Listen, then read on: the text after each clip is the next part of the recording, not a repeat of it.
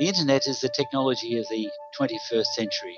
It's going to affect our lives in ways that we can't yet even imagine. We have more and more smartphones, we have laptops, we have tablets. The amount of electricity that we need for that is just becoming outrageous.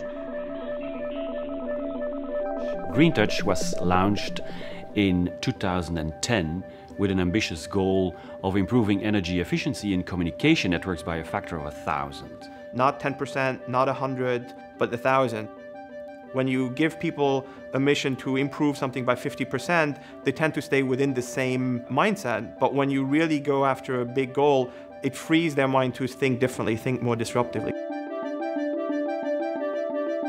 I remember that when we launched, there was a lot of skepticism. We were talking about working together with a lot of these industry stakeholders, competitors even within the vendor communities, service operators. We also think about research institutes and universities. So a lot of skepticism. But now, 5 years later, we can prove that we were right. On June 18th, we're really celebrating the end of that 5-year journey, the great work that a lot of people have put in, the research, the ideas, the creativity of a lot of researchers from 48 members throughout the world. I'm Rod Tucker from the University of Melbourne. I'm Jafar Mirghani. This is Chilin Yi from China Mobile. We organized GreenTouch along 3 different working groups. The first one is the wireless network. That's really how you connect with your mobile device to the network. The second is the fixed access working group, which is all about how you connect in your residential or your enterprise networks with wires. And then the third working group is really the core network, which is the optical backbone, the nationwide backbone network. And so we organized in these 3 working groups, and each working group had then their mission to define specific technologies, architecture, solutions.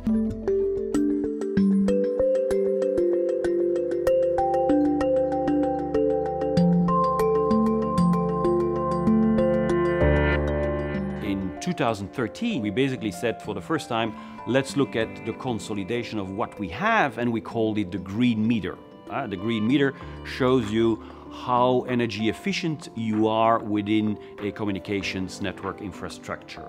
So we were shooting for 1,000, and with wireless we can actually improve the energy efficiency by a factor of 10,000. For mobile networks, it really translates into an energy savings of 99%. This would mean taking 3.6 million cars off the road. That's fabulous.